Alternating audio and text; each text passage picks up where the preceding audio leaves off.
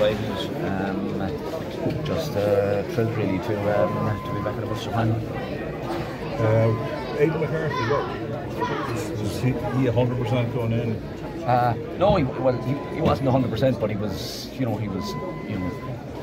any inter-county player when they're playing, like it's very hard to get to 100% for these big matches, like especially when the scheduling of matches is so tight. So there's always a number of players that are touch and go, and he was touch and go whether he played, but he was good enough to play.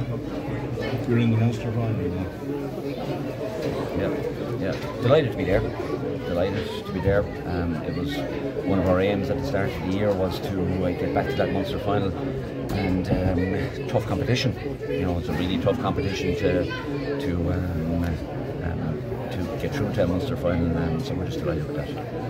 Did it feel like a game you kind of had to win two or three times? Like you looked to be undecided on various occasions. I suppose, yeah. There was those occasions that we had got on top and left them back into it. That happens when you're conceding goals, very hard to put away, and then with the quality of the forward line that they have, like just very hard to keep an eye on them for so long. And fair play to our lads, they stuck at it, and we're delighted to win. Your response, Brian, to the two second half goals was to get a quick point, and that obviously set the tone, reset the tone pretty quickly. That's always crucial in hurling, like that. When you shift a blow, like it's to come back and respond is a sign of a good team, and we were delighted with the response. And to come back after losing to Tipperary here, that put you on the back a few weeks ago, but to win the 3 games. Yeah, well, look, I suppose there was a lot of.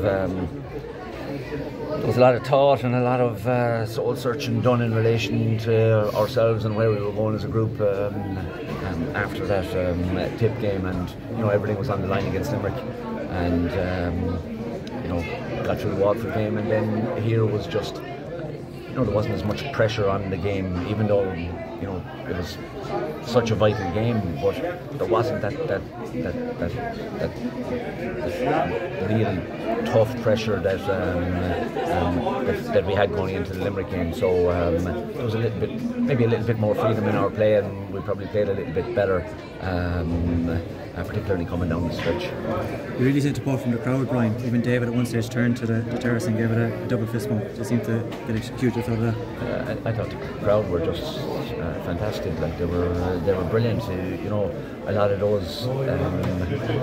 those people there that are supporting the team have put an awful lot into all those lads, like whether they trained them at under 6 or whether they looked after them and drove them here. There's a great appreciation from the lads, first of all, for what people have done for them, and I suppose the supporters are looking at that bunch, and they're getting behind them.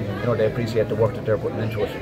In a period like that last 10 minutes, it's so frantic, the crowd noise is deafening.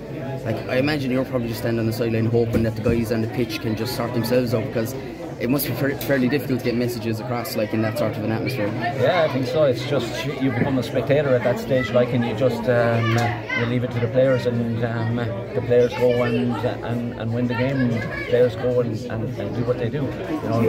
They want to be out there, and they're all smart individuals, smart guys, and they really did well, particularly in that last 10 minutes.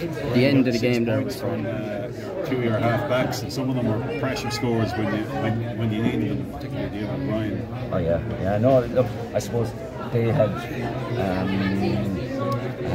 Joyce sat back in front of their full back line, like, and seemed to was starting to dominate the game, like, and was getting on a lot of ball, but it meant that we probably had a bit of space in our half-back line, had a bit of space, and they had a bit of freedom to come up the field, and fair play to our lads. It's all very well to have the space, but to put the ball over the bar is crucial.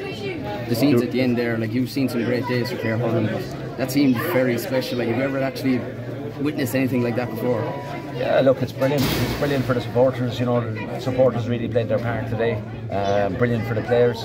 Brilliant for everyone who's involved. Like, just outstanding. You know, and you know, you have to say, like, you know. The game of final match was brilliant this week. We missed 3 consecutive frees there in the second half. One of them was over the touchline, but you know, it could have been rowing them if the pendulum had swung the other way. Yeah, look, that happens. You know, you know, it's hard to get the frees to begin with, but you know, it's hard to put them over the bar as well. Like, and sometimes they go over and sometimes they don't. And today they just didn't. So you just.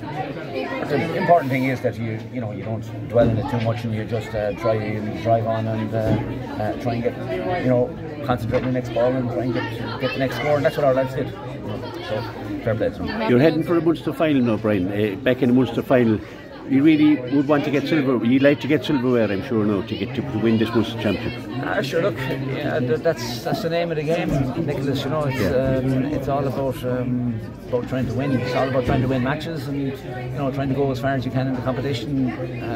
We're in a Munster final now, and you know, I suppose we just see what. It's fierce hard work to get to Munster final. Awful hard now in Munster to get to a Munster final. It's such a mountain to climb, and you've climbed it now. Yeah, it doesn't feel like that hard work. You know, it doesn't feel like that it's you know, that there was a massive amount of work this year. It seemed like awful hard work last year, but maybe not as much this year though. Thanks a million, Brian. Thanks very much. Thanks, Brian.